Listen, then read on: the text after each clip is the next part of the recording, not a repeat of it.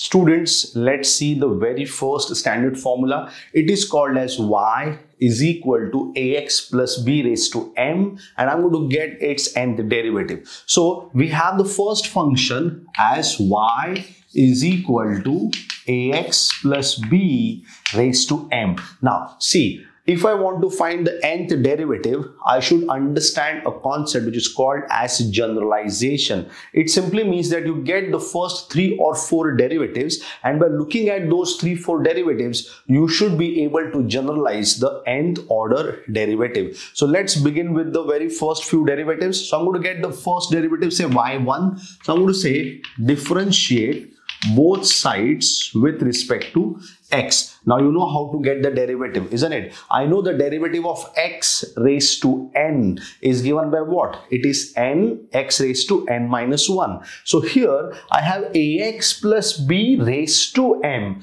isn't it? I don't have x raised to m. So if I don't have x raised to m, I can differentiate in the exact same manner as x raised to m, but I need to use the concept of something called as the chain rule, or I can say the differentiation of a composite function. So if I have x raised to m, then the derivative is simply m x raised to m minus 1. But if in place of x I have a function of x, then the derivative remains the same, m into function of x raised to m minus 1. But I need to still go further to find the derivative of that function of x. Here that function of x is ax plus b. So since it is not x raised to m, I'm going to differentiate by using the same formula of x raised to m, but I will differentiate that particular function which is in place of x, which is ax plus b ahead of x raised to m. So this one concept must be always remembered.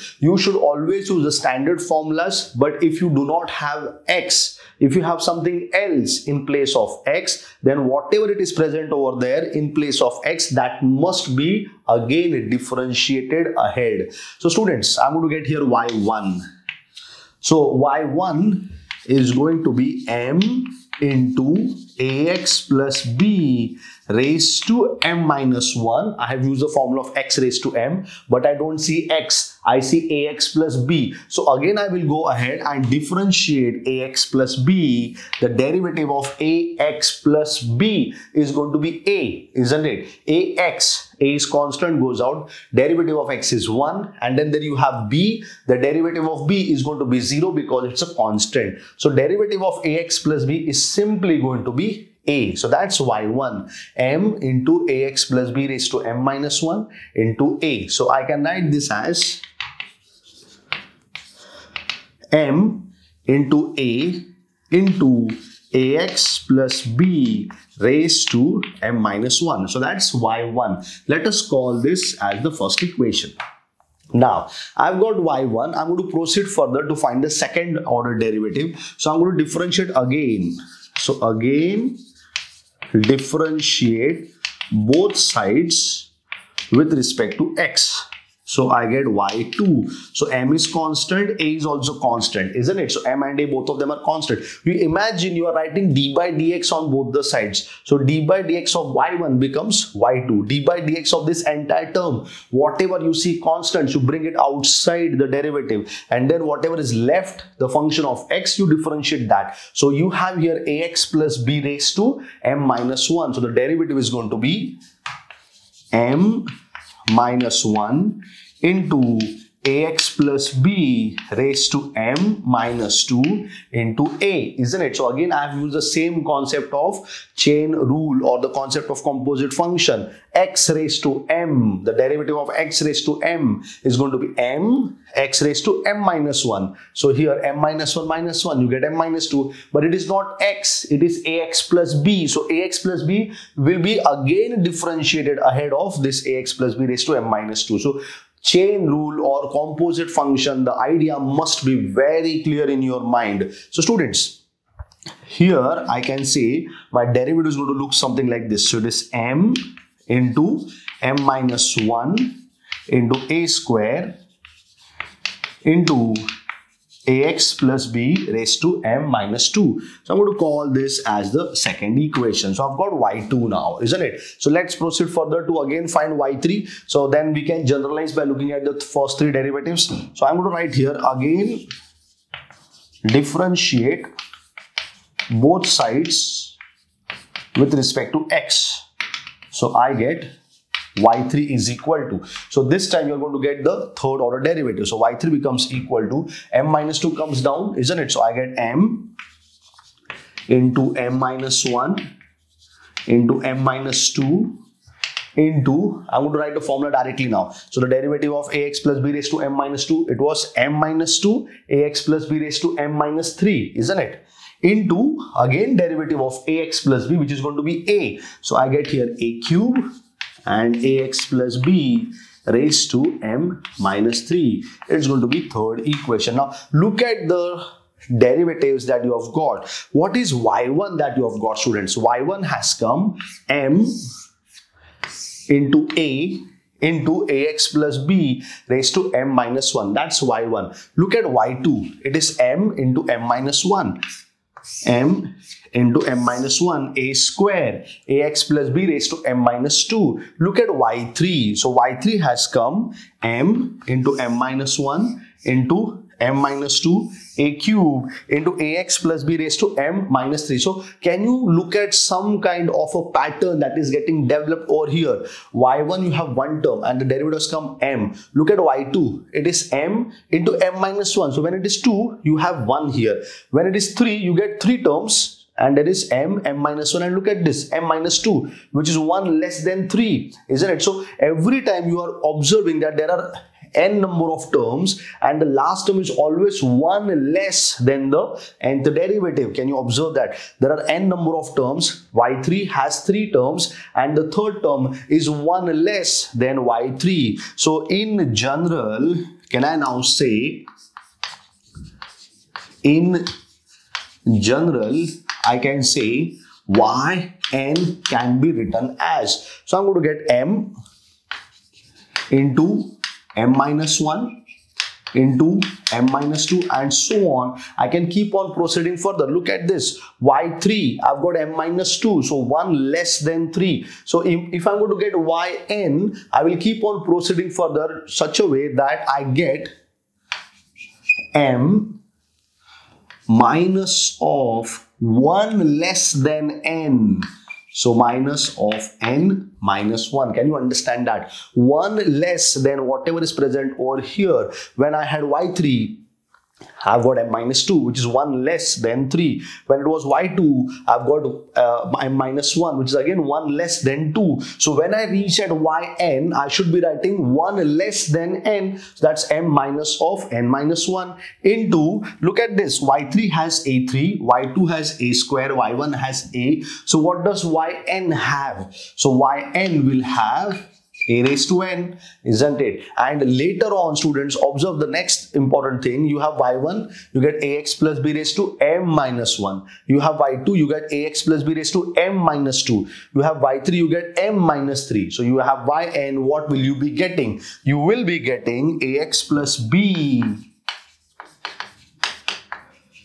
raised to m minus n, isn't it? So for y1 it was m minus 1, for y2 it was m minus 2, for y3 it is m minus 3. So for yn it is simply going to be m minus n. So this is the nth derivative of y is equal to ax plus b raised to m. So if I ask you to get the third derivative, I'm going to ask you to get the third derivative. So what will you do? You'll put n as what? N you'll be putting as 3. So you get y3. So when you put n as 3, what is 3 minus 1? 3 minus 1 is going to be 2. So you get m minus 2, which is this term over here, isn't it? So if you want the 7th order derivative, so you put n as 7. If you want the 19th order derivative, you put n as 19, and so on. You can keep on proceeding further. So students, do you mean yn is the last derivative? So this is one very important concept you got to develop in your mind. When I say yn, it is not the last derivative. It can be any derivative from the given sequence. Now students, for this particular formula, I'm going to develop 3 different conditions.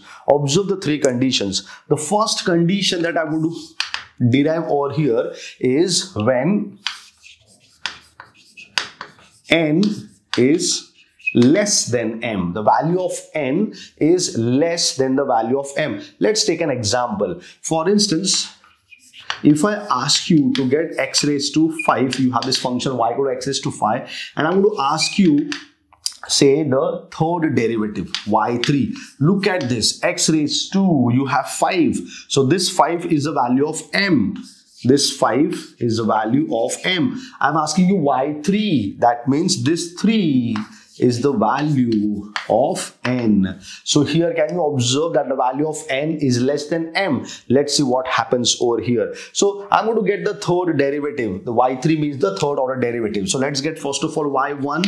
Students, what is y1 going to be? X raised to 5. It is 5 x raised to 4, isn't it? Then let's get y2. So y2 is going to be 5 into 4 into x cube. If I still proceed further, I get y3. It is going to be 5 into 4 into 3 into x square. Here I'm going to stop, isn't it? So if you observe that there is 5 into 4 into 3 into x square, so the same formula is going to be continued when n is less than m. So I can say for n less than m, yn is going to be what? So I can write yn is simply going to be the same formula, which is m into m minus 1 into m minus 2 and so on. I'll keep on continuing till m minus n plus 1. I've taken the negative sign inside the bracket. So m minus n, and you get plus 1 into, students, I get a raised to n into ax plus b raised to m minus n. So this is the formula for yn if the value of n is less than m. That's the first condition that we have discussed. Let's understand the second condition now. So students, in the second condition, see what's going to happen. In the second condition, I'm going to take n is equal to m. Now this is a very important condition. N becomes equal to m. So I'm going to take the same example, y is equal to x raised to 5. I have the same example, y is equal to x raised to 5, and I'm going to get what is y5. I'm going to get the answer of y5. N becomes equal to m. So I already have up to third order derivatives, y3. Let's continue further. I get y4 now. So y4 is going to become 5, 4 and 3 constants. Derivative of x square is going to become 2x, and then let's get y5.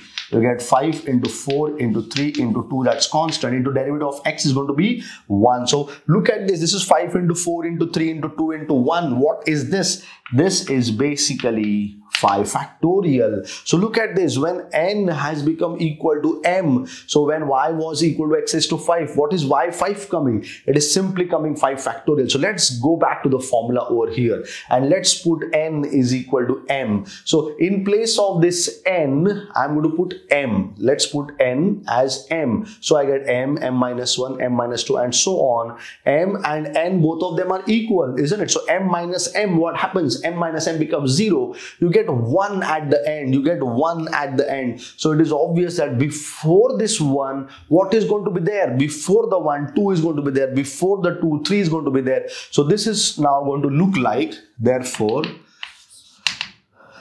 y5 came y factorial.